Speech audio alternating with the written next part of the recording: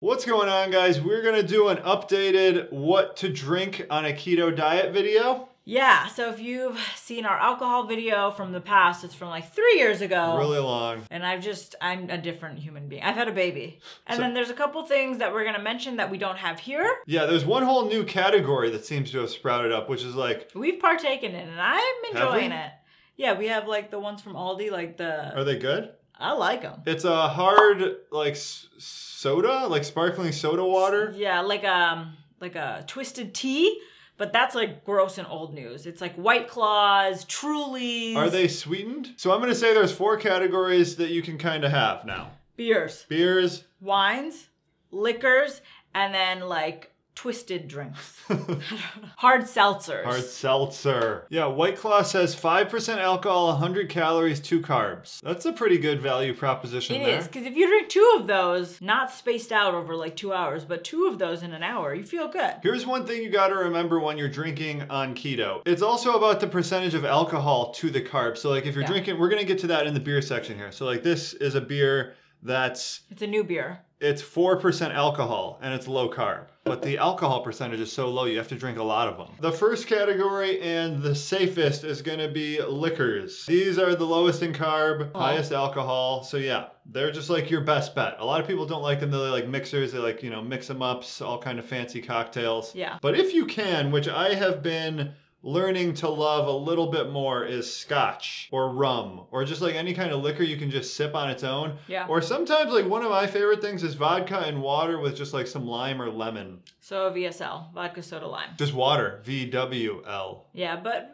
vodka soda water is a little better. And soda water, not to get confused with tonic water, soda water is 0 calories. Tonic water has sugar in it. I know a lot of people have made that mistake before. Liquor is going to be the best route. So we have vodka and then scotches. There's going to be rums. Tequila, a lot of people love. That's a great option. You can mix them, as Matt said. So like when we go out, I like to do, like if we're, you know, in Las Vegas, I'll just do like vodka, diet soda all day long. Yeah, so pretty much all liquors are 0 carb except for ones that have different things added to them. I'm gonna say like Kahlua. Kahlua, of course. That's not really even, what is that? It's a liqueur. Like, it has like milk in it or something, doesn't it? Yeah. But I mean, people like to add that to their coffee. So yeah, anything crazy that isn't just like a 40% alcohol liquor might have some carbs. And then I guess let's talk about what our favorite mixers are. So we mentioned soda water. Oh, there's a hilarious scene in Sunny in Philadelphia where Charlie sees orange juice. Dude, I thought you said they didn't have alcohol. Look, they got screwdrivers. Oh, no, Charlie, that's just orange juice. Just orange juice, like the mixer? Yeah, people drink it. People drink it, yeah. That's crazy to me. When was the last time you drank straight mixer? Oh, I had a Diet Cola mixer a while ago. Oh, did you? So there's water, there's soda water, diet sodas, energy drinks. We used to do a lot of energy drinks. Yeah, I think. If you're really trying to go hard, energy drinks and alcohol, it's gonna get you where you want to go. But anything really 0 calorie. Like there's those ice drinks. I like Zevia or Sprite Zero. Those are my faves. Sprite Zero vodka. Yeah, that's a good option. I'm not that into rum and Coke. After drinking a ton of Captain in college, I've lost my taste for rum. The next up, you have the wine category. So this one, Palo 61, this is actually a low carb wine that I bought. So they have a rosé, they have a red, and then they have a white. And all 3 of those we've tried are really good if you're interested. But I think the only place they don't ship is Michigan. There's a few companies that do this, and so there's different ones. So there's like, you probably heard of Dry Farm Wines. This is a different one. This is Palo 61. This is an actual vineyard, to my understanding. They make the wines and they guarantee that they're low carb. Dry Farm Wines just like imports and curates the wines. They don't actually grow them and make them themselves. And this one is actually cool because it has a nutrition label on the back. It's not to say though that you have to get specifically low carb wines. No. It's just sort of a peace of mind thing that you're for sure everything you buy from this company is low carb, no sugar added, that type of a thing. Because I don't know a ton about winemaking, but basically the sugar gets eaten in the fermentation process. But for the really cheap stuff, especially I think some of the red wines, they like add grape juice and like different things. They're not just making it the way you're supposed to make it. They're using shortcuts and stuff. So there could be a lot in some really cheap wines. There could be tons of sugar. But in most dry, even the cheap ones, in most dry wines, it's going to be a few grams of carbs per glass. 4 to 5 per 5 ounces of wine. White is generally slightly less lower in carb than red. I personally love to opt for white anyway. Sauvignon Blanc, Pinot Grigio, those are the 2 white we stick to. And if you're out, just ask for the driest white wine or driest red wine they have, and they're not going to steer you wrong. We've done that time and time again. And there is usually a description of like the flavor profiles on it. You can just read through that, make sure it's not like anything overly sweet. Sometimes like fruity is a signal for it being sweeter. Yeah. So that's what I'll usually do. And you got to just make an educated guess, or you can like find a few that you know are low carb and just stick with those too. Yeah, so I've invested in getting just some Palo 61s because if we like to enjoy some wine, we'll drink the whole bottle together. And at that point, once in a while, I think it's worth investing in it. It's a little more expensive. These are like 22 or something per bottle, right? So a lot more expensive, but yeah, worth it to me. A lot of the time, Matt just loves to drink beer, so I like to get these little bottles, and this is also not like as budget friendly as getting a bottle, but I like Sutter Home. I get the Sauvignon Blanc or the Pinot Grigio, and I'll just drink one of these. I think this is probably more than a serving, right? Like 6 ounces, maybe? It's hard to tell. It's probably 5, yeah. 6, maybe. I don't know. Then we got beers. Beers, I think, are the most contentious one because everyone who loves beers knows that low carb beers suck. Well, yeah, so we have one here that's actually like low carb. It's an IPA too, which is cool. Yeah, this is new. But there's like Bud Light, there's Coors Light, there's Miller Lite, there's like the light beers. Yeah. And you can find the carbs for those beers online. And we actually have a video, don't we? Yes, we have a specific beer video. Yes. So the thing is, here's sort of my evolved opinion on these. So this is like a handcrafted, this is Dogfish Head, one of my favorite breweries. They make a low carb IPA. It tastes decent. It tastes really watery, like all low-carb beers do. And it's 4% alcohol. So to get a little buzz going off 4% alcohol, you might need 4 of these probably. And you're still definitely saving on the carbs. But for me, what I've been doing lately, what I like to do, full carb beers. But this, for example, this is 9% alcohol by volume. And it's a 90-minute IPA. It's probably one of my favorites. But this is going to be 20 plus grams of carbs. But you're going to need like 1 and then maybe a drink of liquor, something like that. Depends on how hard you're planning to go.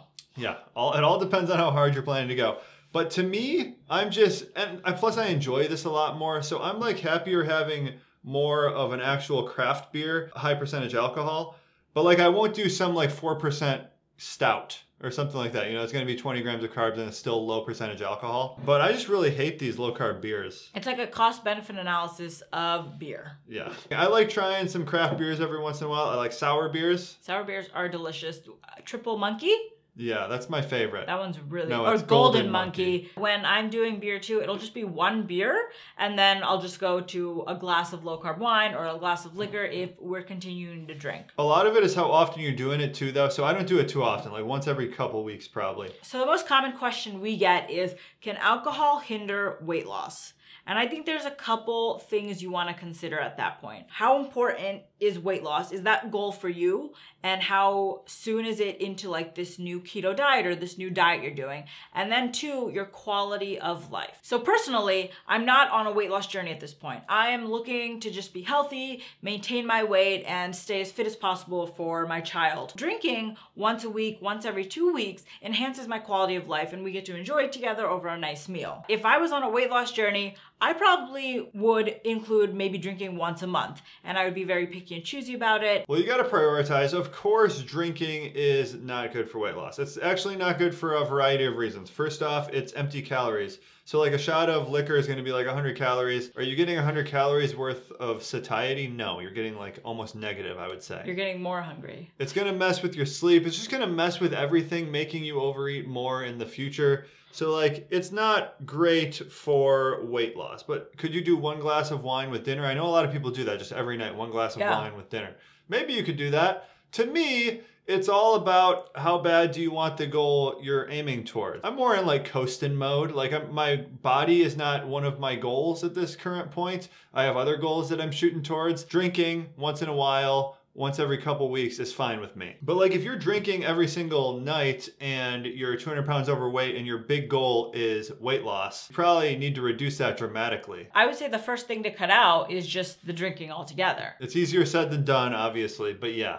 That would be good. Let us know down below. Well, we also got White Claws and seltzers. Oh, I forgot the hard seltzers. And we haven't tried those, but those seem like actually a really good, because if you're looking at, they're comparable to like low carb beers. So this is 3.6 grams of carbs for 4% alcohol. They're better than beers. Yeah, those are 2 grams of carbs for 5% alcohol. Plus, for me personally, like I can't drink more than a few beers or else I'll just get really full and like I don't feel like drinking anymore. With those, it's probably different because it's just more of a seltzer. I'll drink 2 of those. I'll feel really good. And they're super like light and refreshing. Pour it over ice. It's great for the summer. It's just, I think it's so much better than beer. And it's basically beer. So like if we did drinking games and stuff, I feel like that's what I would. Oh, we could. I would transition to hard seltzers and cut out the beers. You're 30 years old. You don't need drinking games anymore. Yeah, I do. Once in a while. Yeah, Mego loves her drinking games.